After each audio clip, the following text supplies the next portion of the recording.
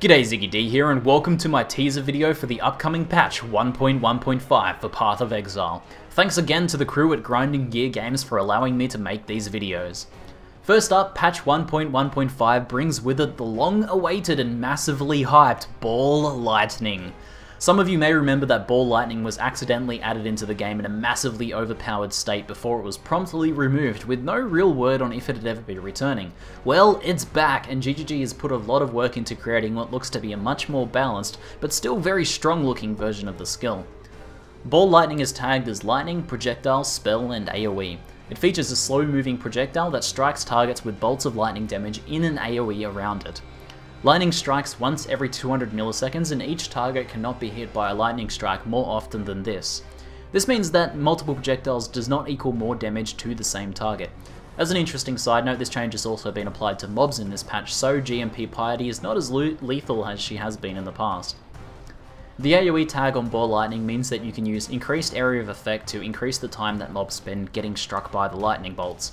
However, as the skill does not actually deal AoE damage, it instead deals bolts of lightning damage, things like concentrated effect will not work to increase its actual damage. I imagine that the most effective setups might use something like slower projectiles and increased AoE to maximize damage per target. Knockback also has some interesting potential as it pushes mobs along with the Vaal Lightning, which may potentially increase the time that mob spends taking damage. Patch 1.1.5 also includes another long-desired addition to the game, the Spell Echo support gem. When linked with a spell, Echo causes that spell to be cast twice with a large multiplier to cast speed. Essentially, it's multi-strike for spells. A level 1 Echo support gives 50% more cast speed to the linked spell.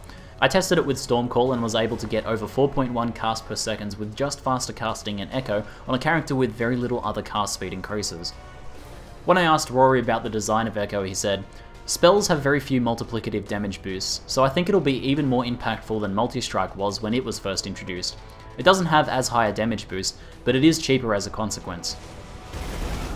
Patch 1.1.5 also brings with it two new Vaal skill gems, Vaal Lightning Trap and Vaal Righteous Fire. Vaal Lightning Trap functions very similarly to its regular counterpart, but its projectiles also spread the shocked ground effect. As it's a Vaal Trap, it stores up to 3 charges that you can use one at a time. I spoke to Rory in a fair bit of detail about the two new Vaal skills, and in regards to Vaal Lightning Trap he said that it's much less visually impressive than Vaal Righteous Fire, but it has the special function of being the only way in the game to generate shocked ground, which is alongside elemental proliferation as being the only reliable way to shock bosses. It's very much an endgame player-oriented skill. However, it also doubles as the only trap Vaal skill that a leveling character can actually use. Vaal Righteous Fire instantly consumes all of your life and energy shield and deals a proportionate amount of damage to enemies around you. It's an obviously risky, but big finishing move type skill that really seems to capture the theme of sacrifice well. Rory mentioned that they've not yet actually made a viable build with it, though he suggests that some sort of insta-leech build could work. In regards to the interesting design of this skill, Rory said that the design of Vaal Righteous Fire was that of, what would Righteous Fire do? It's one of those sort of quirky designs that doesn't really help current builds, but potentially opens doors for new ones. This patch also adds to the game 4 new uniques, 3 of which are designed by Diamond supporters. The other is Pledge of Hands, Judgment Staff. This staff features the mod Gems in this item are supported by a level 30 spell Echo. This effectively gives the supported spell 79% more cast speed. The staff also features a large spell damage modifier and a huge maximum mana boost. The unique art is actually based on an old supporter unique sketch that the developers liked so much that they made an item out of it. The staff features 2 runed hands, which Rory says suit the theme of casting twice nicely. In addition to the new uniques, the art for many unique shields has been updated, including Sephel's frame, which now has an ethereal look to it that reflects the 2D art.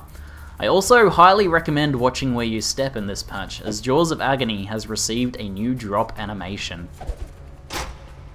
This patch features a rebalance to Ethereal Knives that sees its damage, mana cost, and cast time all reduced by 20%. Raging Spirits has its damage increased significantly, with it dealing 2/3 more damage at gem level 20. In patch 1.1.5, we also get several new awesome looking microtransactions.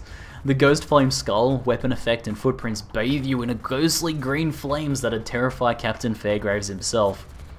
And for those of you who like to arrive and depart in style, what better way is there than to literally tear apart the fabric of space and time with the destructive new black hole portal effect.